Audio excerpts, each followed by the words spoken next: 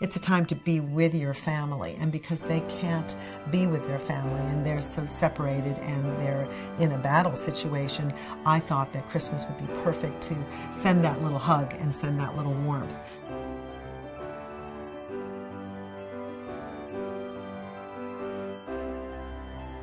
My name is Judy Travis, and I'm the founder and coordinator of the project here in Wilmington, Delaware, called Stockings for Soldiers.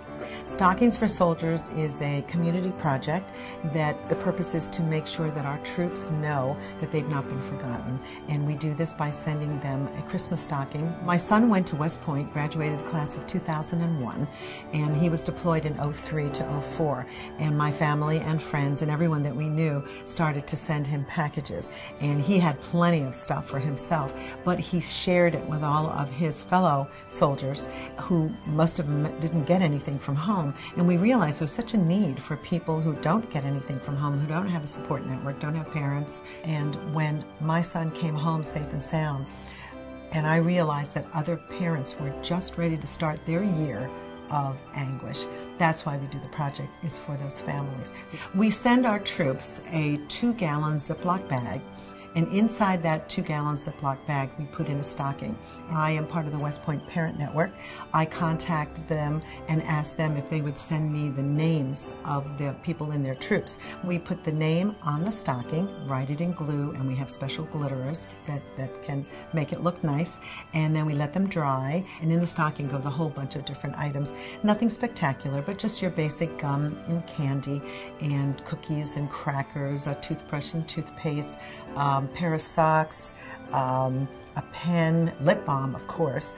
And then next to the stocking, in that space, we use every space, we'll put in a paperback book, a package of ramen soup, greeting card. Every stocking gets a greeting card, so we need 10,000 greeting cards, we need 10,000 ramen soups. This past year, we sent over 10,000 stockings to our troops, all with their names on them and all filled. It was over 45,000 pounds of goodies, as we call them.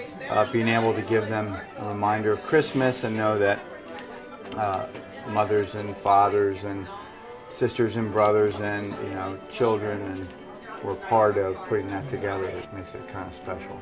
It's from a volunteer who's actually showing that they care and supporting our veterans and supporting our troops. And I think that's one of the most amazing things that we can do, because people, I don't think, realize what it's like when somebody's away. We want their families and their support network to know they're not in this alone. They're not the only ones who are worried about their child. We're worried about their child too. I hope they feel that the people who are in this country appreciate the fact that they are there and that we're sending our love and that they're feeling our love and our appreciation for what they do. Just puts a smile on your face when you get it. It's not dissimilar to the smile that kids get when they walk down the stairs and they see, if you're lucky enough to see a stocking hanging above your mantle or see a stocking hanging in your house somewhere. It is a special emotional moment to know that you're part of the holidays at home in some capacity, and that's what's so special about it. We like to send as many silly things as we can, again, to promote smiles and let them know that we're sending them hugs. So in every box, to every unit rather, we'll send antler ears and a Santa hat and an elf hat. That way they can play Santa and give out all the goodies.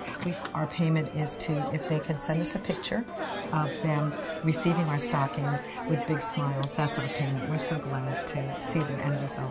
Some of the letters that you read are just heart-wrenching. The young man who said, people that I don't even know care enough to send me something.